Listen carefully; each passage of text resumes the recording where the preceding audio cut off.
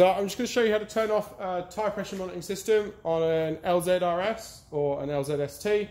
You would do this if you had a set of aftermarket wheels and you didn't swap over your pressure monitoring sensors, or if you do a lot of track days and you swap wheels back and forth. The only danger with this obviously is if you turn it off and you sell the car, make sure you tell the person you sell the car that you've done that, otherwise they'll have a flat and not realise, and that would be very awkward for them. So it's pretty easy. You need to have Forscan to do it, and I'll run you through it. First thing, when you're doing any form of programming, make sure the battery voltage is good, so slap a battery charger on it first. Alright, so I'm going to be using a Ford IES VCM, because we have one, because we use IES quite a fair bit. You can use an ELM cable as well. You just need to pull this down, squeeze the sides, move that out of the way. It gives you access to OBD2 port. Just plug it in, and then we'll plug it into the laptop. Right, so plug your VCM or ELM cable into your laptop. You want to make sure your ignition's on, and just open up Forscan. You want to connect to vehicle, which is this one down here.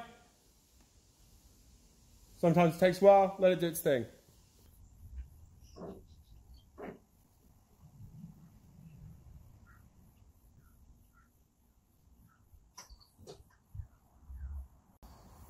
Up to you, you can save the profile. I never bother, just click no. Now you want to go over to the left hand side to configuration and programming.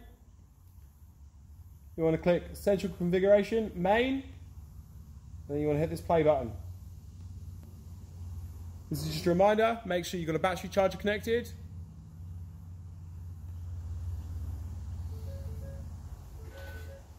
Turn the ignition off when it tells you to. Alright, so this is giving us access to all our configuration. You want to scroll down and you're looking for tyre pressure monitoring system. It's about a third of the way down.